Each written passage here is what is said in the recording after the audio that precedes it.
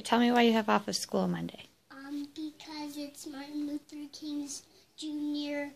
birthday, and that means no school. And why it's his birthday on Monday? Because of the laws they ran around. What do you mean? Because Martin Luther King Jr.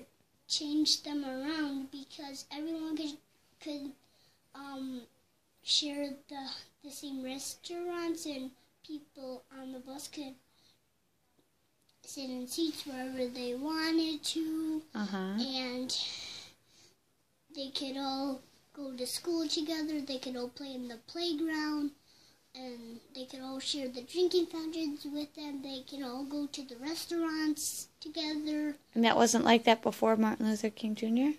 Yeah. Oh, what happened before? Well, when he was born, he left a rock there that, with all the great words, it happened a long, long time ago. Oh.